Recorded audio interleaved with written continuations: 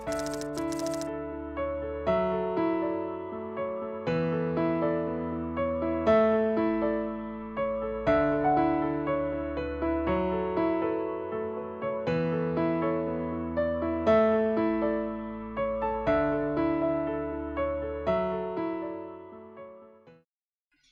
আমরা এবার যে টপিকটা নিয়ে আলোচনা করব সেটা হচ্ছে বেগ বনাম সময়ের লেখচিত্র।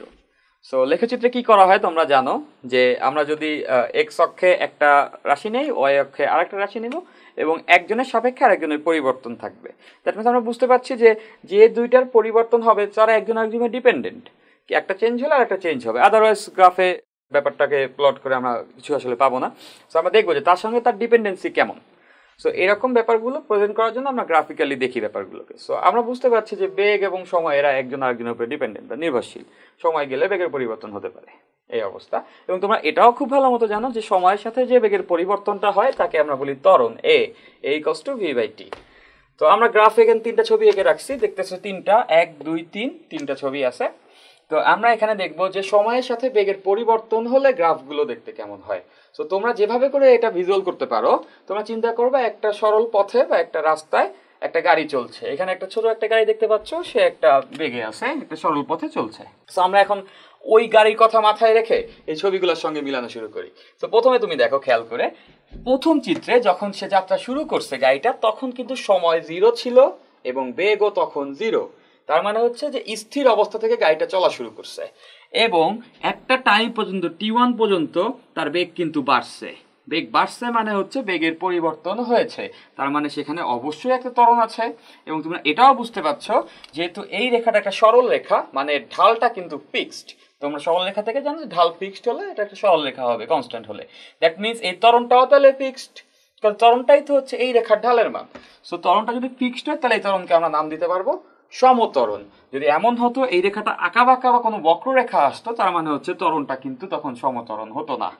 সো আমাদের এই কন্ডিশনে সমত্বরণ 0 থেকে t1 পর্যন্ত সমান হারে বেগটা বেড়ে গেছে এখান থেকে এখানে। এর পরের অংশ তুমি খেয়াল করো, t1 থেকে যখন t2 তে আসছে, এই পথটাতে কিন্তু সে আগে যে বেগটা অর্জন করছে সেটাকেই ধরে রাখছে, মানে রেখাটা কিন্তু এক্স অক্ষে সমান্তরাল হয়ে গেছে। তার মানে হচ্ছে এখানে বেগ আর বাড়ে নাই, মানে বেগের পরিবর্তন হয় নাই। এবং তুমি যেন বেগের পরিবর্তন শূন্য যদি হয় সেক্ষেত্রে ত্বরণও থাকবে না, মানে হচ্ছে এই পয়েন্ট থেকে এই পয়েন্টের মাঝে কোনো ত্বরণ ছিল না। তো চিন্তা করো তো একটা গাড়ির কথা, যে গাড়িটা থেমেছিল, হঠাৎ করে চলা শুরু করছে এবং বেগটা আস্তে আস্তে করে বাড়ছে, বাড়ার পরে বেগটা বাড়া বন্ধ হয়ে তারপরে সমানভাবে চলে গেছে এবং এর পরের অংশটা আমরা কন্টিনিউ করিনি। সো আমরা পরের চিত্রটাকে খেয়াল করি। সো এটা আরও একটা চিত্র। সো এখানে যেটা দেখা যাচ্ছে, আমি যখন সময় 0 রাখছি, মানে যখন আমার টাইম কাউন্টিং শুরু হয়েছে, তখনই কিন্তু তার একটা বেগ ছিল। আমরা একটু উপর থেকে এই স্ট্রেট লাইন আঁকা শুরু করছি, দ্যাট মিনস তার আগে থেকেই একটা আদি বেগ ছিল।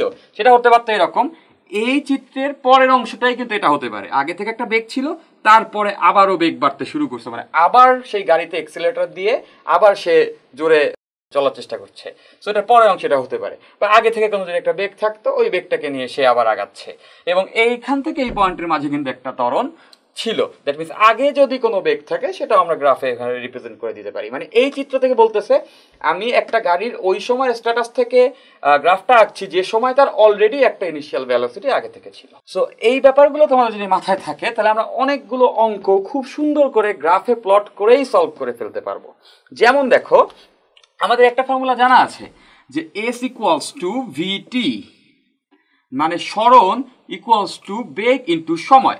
কথা আমরা জানি বেগের সংজ্ঞা খুব সিম্পল, 1 সেকেন্ডে যতটুকু সরে, তাহলে 10 সেকেন্ডে 1 সেকেন্ডে যতটুকু সরে তাকে 10 দ্বারা গুণ করলে 10 সেকেন্ডে সরণ পাবো। সোজা কথা, টি সময়ে ভি দ্বারা গুণ করলে টি সময়ে সরণ পাওয়া যাবে। সিম্পল একটা ব্যাপার।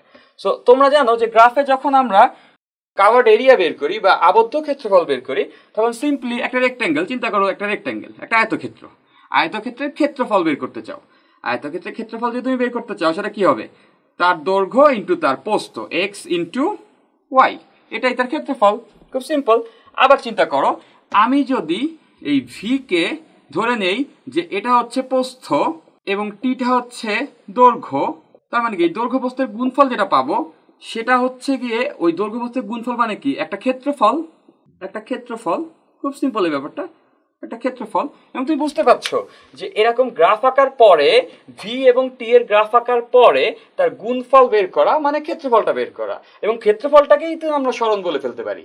তার মানে দাঁড়ালো এরকম করে যে কোনো প্রবলেম যদি আসে আমরা তার ভি ভার্সেস টি এর একটা গ্রাফ এঁকে সেই গ্রাফে আবদ্ধ ক্ষেত্রফল যদি বের করতে পারি, তার মানে হচ্ছে তখন ওই সময়ে ওই গাড়ির বা ওই চলন্ত বস্তুর সরণ বা ডিসপ্লেসমেন্ট আমরা বের করে ফেলতে পারবো। এর বেশ চমৎকার একটা এক্সাম্পল আমরা দেখে ফেলি। দেখো সবাই, যে আমি তোমাদেরকে সিনারিওটা বলে দিচ্ছি। সিনারিও হচ্ছে এরকম, সে একটা গাড়ি চলছে এবং গাড়িটা চলা শুরু করছে। গাড়িটা চলা শুরু করেছে, এই কথার মানে অ্যাকচুয়ালি কি দাঁড়ায়? এই কথার মানে দাঁড়ায় গাড়িটার আদি বেগ 0 ছিল, এখন সে যাত্রা শুরু করে দিছে।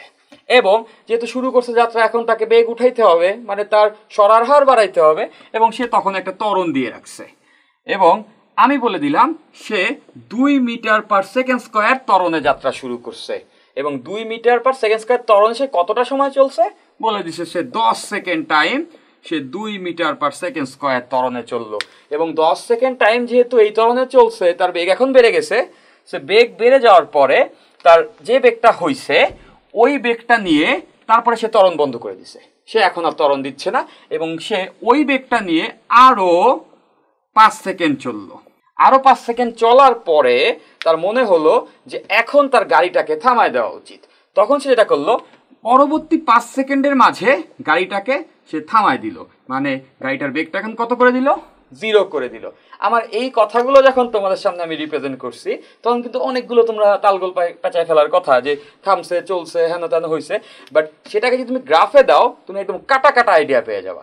সিম্পলি তোমরা খেয়াল করো, আমি আবারও ভি ভার্সেস টি এর একটা গ্রাফিকে রাখছি, এক্স্যাক্টলি এই অঙ্কের জন্য করেছি।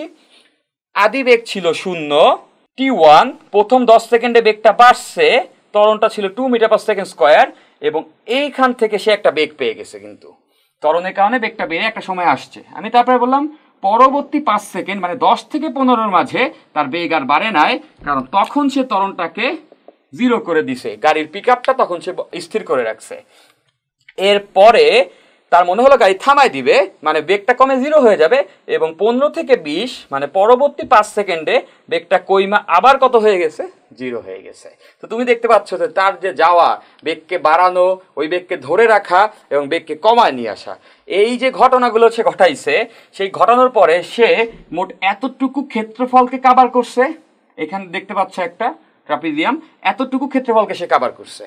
এবং এতটুকু ক্ষেত্রফল যদি কাভার করে, তুমি বুঝতে পারছো এই ক্ষেত্রফলটাই অ্যাকচুয়ালি ভি এবং টি এর গুণফলগুলো থেকে যে ক্ষেত্রফলটা আসবে সেই ক্ষেত্রফল। এবং সেই ক্ষেত্রফলকে আমরা একটু আগেই জেনেছি, যাকে কিনা আমরা বলতে পারবো সরণ। দ্যাট মিনস আমাকে জাস্ট এই গ্রাফের এই ক্ষেত্রফলটা বের করতে হবে, এবং সেটা বের করলে আমি বলে ফেলতে পারবো গাড়িটা মোট কতটুকু সরছে। খুব সিম্পল একটা ব্যাপার। এবং তোমরা ছোটোখাটো জ্যামিতি করে থাকলে নিশ্চয়ই এটা করতে পারবা। ট্রাপিজিয়ামের ক্ষেত্রফল যেটা বের করে নিয়ে আসতে পারো, আর যদি চাও ভেঙে ভেঙে বের করতে পারো। কীভাবে ভেঙে বের করতে পারো? যেমন আমি এখানে 2টা রেড লাইন দিয়ে রাখছি, রেড ডটেড লাইন। তো তুমি দেখতে পাচ্ছ মাঝখানে একটা রেক্ট্যাঙ্গেল আর দুই পাশে 2টা ট্রায়াঙ্গেল। সো তোমরা ট্রায়াঙ্গেলের এরিয়া কেমনে বের করে, রেক্ট্যাঙ্গেলের এরিয়া কেমনে বের করে সেগুলো জানো। সো ত্রিভুজের ক্ষেত্রফল হাফ ইন্টু ভূমি ইন্টু উচ্চতা, আবার আয়তক্ষেত্রের ক্ষেত্রফল দৈর্ঘ্য ইন্টু প্রস্থ, এগুলো দিয়ে বের করে ফেলতে পারবা। তো চলো আমরা এখানে খুব চমৎকারভাবে এই অঙ্কটা আনসার বের করে ফেলি, যে এই মোট 20 সেকেন্ডে গাড়িটা কতটুকু সরছে বা সরণ কত। সো খুব সিম্পলি আমরা করে ফেলি। দেখো এই যে দেখো, প্রথম যেটা হচ্ছে এই ক্ষেত্রফলটা হচ্ছে 1, এটা 2, এটা হচ্ছে 3। সো আমাকে এই 3টা ক্ষেত্রফল বের করতে হবে। That means total displacement equals to S1 plus S2 plus S3। এটা S1, S2 and S3। So আমরা এই 3টা ভ্যালু বের করব। সো S1 যে এরিয়াটা, সেটা একটা ত্রিভুজের ক্ষেত্রফল, এবং সেটা বের করে কি হবে? হাফ ইন্টু ভূমি। ভূমি কি? এতটুকু। এই যে নিচের এই অংশটা হচ্ছে আমাদের ভূমি। সো এই অংশটা কত দেখতেই তো পাচ্ছ, 10 সেকেন্ড। দ্যাট মিনস 0 থেকে 10, মানে এটা হচ্ছে ভূমি হচ্ছে 10, তুমি এখানে 10 বসিয়ে দিবা। উচ্চতা, উচ্চতা কোনটা? উচ্চতা হচ্ছে এই রেড লাইনটার লেন্থ। এই উচ্চতাটা কিন্তু তোমাকে বের করতে হবে। এই যে কথাটা যে এখানে ভিটা কত বা এই পয়েন্টটা কতটা হাইটে আছে, এটা কিন্তু অঙ্কে ডিরেক্টলি বলে নাই, বাট তোমাকে একটা ডেটা কিন্তু অঙ্কে দেওয়া ছিল যে প্রথম 10 second 2 metre per second square ত্বরণে চলছে। এটা যদি তুমি জানো, তাহলে এই পয়েন্টে ভি বের করতে পারবা, কজ অলরেডি তুমি জানো এ equals to V by T. তাহলে একটু চিন্তা করো তো, ভি ইকুয়ালস টু কি আসা উচিত? এটি আমাদের এ কত? 2 10 সেকেন্ডের জন্য, দ্যাট মিনস টাইম হচ্ছে 10 সেকেন্ড, দ্যাট মিনস 10 সেকেন্ড পরে বেগটা হবে হচ্ছে 20 মিটার পার সেকেন্ড। তার মানে এই পয়েন্টটা 10 সেকেন্ড পরে, তাহলে এটা কত 20 মিটার পার সেকেন্ড। এবং আমি বুঝতে পেরেছি যে এই হাইটটা তাহলে কত হবে 20 সমান হবে, এই হাইটটা এবং এই হাইটটা তো সমানই হবে। তার মানে আমি ত্রিভুজের ভূমি জানতাম 10 এবং উচ্চতা পেলাম কত 20। আমাদের S1 বেড়ে গেছে। এবং S1টা কোনটা বলতো? S1 হচ্ছে গিয়ে যখন গাড়িটা ত্বরণে ছিল, যখন তার বেগকে বাড়াচ্ছিল এবং ত্বরণ যতক্ষণ ছিল ততক্ষণের ভিতরে সে কতটুকু দূরত্ব অতিক্রম করছে। এর পরের অংশটা কি হয়েছে, সে ত্বরণ দেওয়া বন্ধ করে দিছে, পিক আপটাকে স্থির করে রাখছে, তখন সমবেগে গেছে, তখন কোনো ত্বরণ নাই। এবং তখন যেটা করতেছি এই ক্ষেত্রফলটা খুবই সিম্পল, আয়তক্ষেত্রের ক্ষেত্রফল দৈর্ঘ্য ইন্টু প্রস্থ। এই যে প্রস্থটা দেখো এই পয়েন্ট থেকে T1 থেকে T2 এর মাঝে, T1 হচ্ছে 10, T2 হচ্ছে 15, দ্যাট মিনস তাদের বিয়োগফল 5, তার মানে তার প্রস্থ হচ্ছে গিয়ে 5। এবং হাইটটা আগে যেটা ছিল এটাই হাইট, এটাই তার প্রস্থ, তার মানে দাঁড়ালো 20, এখানে ইন্টু 20 প্লাস আমাদের S2ও বের করা হয়ে গেছে। এবং S2টা কি, S2টা ছিল হচ্ছে সমবেগে কতটা দূরত্ব অতিক্রম করছে। এর পরের অংশ কিন্তু মন্দনে। কেন মন্দনে? বেগটা কিন্তু 20 থেকে কমে 5 সেকেন্ডের ভিতরে 0 হয়ে গেছে, মানে বেগ হ্রাস পেয়েছে, এবং বেগ হ্রাসকে বলা হয় মন্দন, মানে নেগেটিভ ত্বরণ আর কি। সো এবার খেয়াল করো এই ত্রিভুজের ক্ষেত্রফল বের করা কোয়াইট সিম্পল। কিভাবে সেটা, হাফ ইন্টু ভূমি T2 থেকে T3 15 থেকে 20 মানে 5 ভূমি, আর উচ্চতা কত 20 থেকে 0 হয়েছে, দ্যাটস ওয়াই এখানে আসবে 20। সো আমাদের ক্যালকুলেশন করা হয়ে গেছে, এখানে কিছু নিউমেরিক্যাল ভ্যালু আছে, ক্যালকুলেশনটা যদি করে ফেলো, দেখো আমরা এখানে করে ফেলি।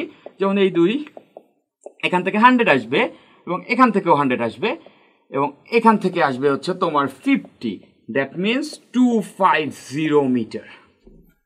250 মিটার হবে হচ্ছে ওই গাড়িটার টোটাল 20 সেকেন্ডে ডিসপ্লেসমেন্ট।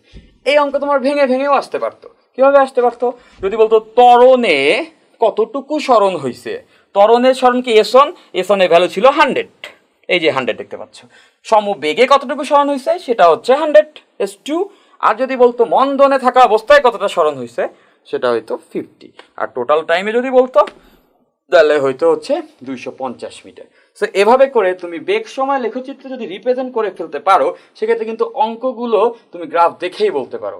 তো তুমি যখন ইন ফিউচারে যখন গাড়ির মোশন নিয়ে কাজ করবা, সে তুমি একটা রেসে আছো, তোমার গাড়ির মোশন টোশন কেমন কি ছিল, কখন কি অবস্থা, মনে করো একটা কম্পিটিশন হয়েছে, সো অনেকগুলো গাড়ি গেছে, কার বেগ কখন বাড়ছে কখন কমছে, এই ব্যাপারগুলো নিয়ে যখন তুমি আলোচনা করবা, তখন কিন্তু তোমাকে শুধুমাত্র বেগ সময় গ্রাফ দেখাইলেই তুমি বুঝবা যে গাড়িটা কখন কি করছে।